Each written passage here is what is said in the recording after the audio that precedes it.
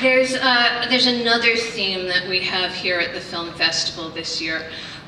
It's called Alex Gibney.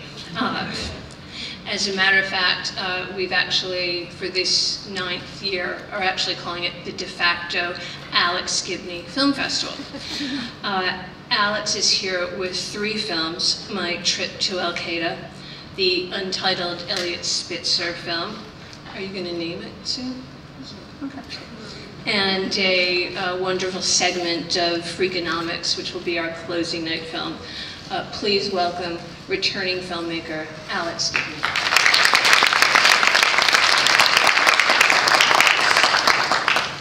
Well, thank you very much, Jane. Yes, I've been busy, but you know, looking at this lineup makes me want to, you know, enough of the making films already. I want to watch some of these movies. The festival for me has really been a pretty personal experience. It started a number of years ago where I had a film called Taxi to the Dark Side, which is a very personal movie that grew out of my father's experiences as a naval interrogator and his kind of rage at what was going on in this country, particularly as revelations of torture began to surface.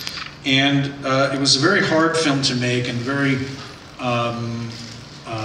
difficult to know whether or not it was going to get an audience. And I brought it here, and the programmers loved it. They were very careful with it, and they gave it a great open. It won the prize here, and it went on to win an Oscar, and that kind of cemented my appreciation for what the festival can do, and also kind of the values that the festival stands for. I mean, not only in terms of the way that the festival was founded out of the ashes of 9/11, but the celebration of the values that resurgence represents. The idea that the antidote to terror and tyranny is a vital culture.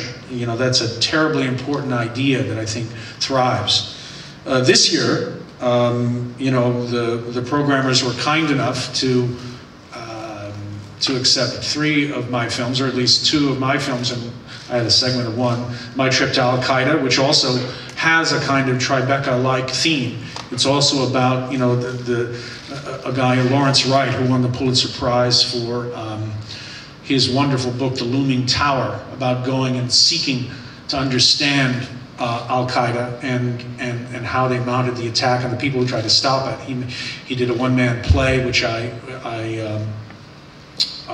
photographed and then made into a movie. And it goes to the heart of what this festival represents.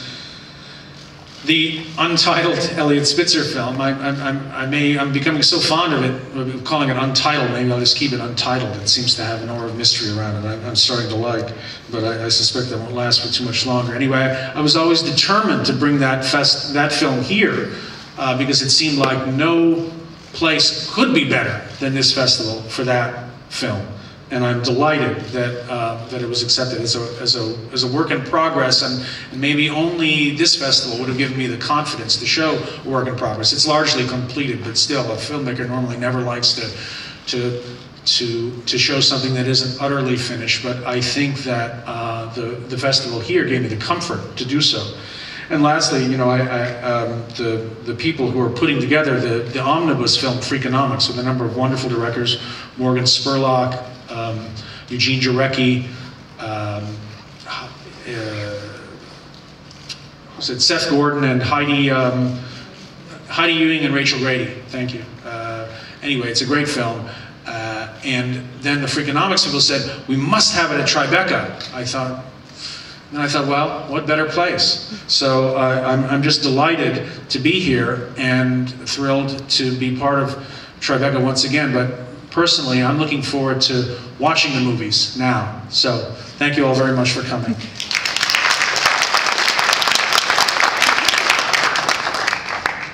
So thank you all for coming, and now we will take questions from the audience.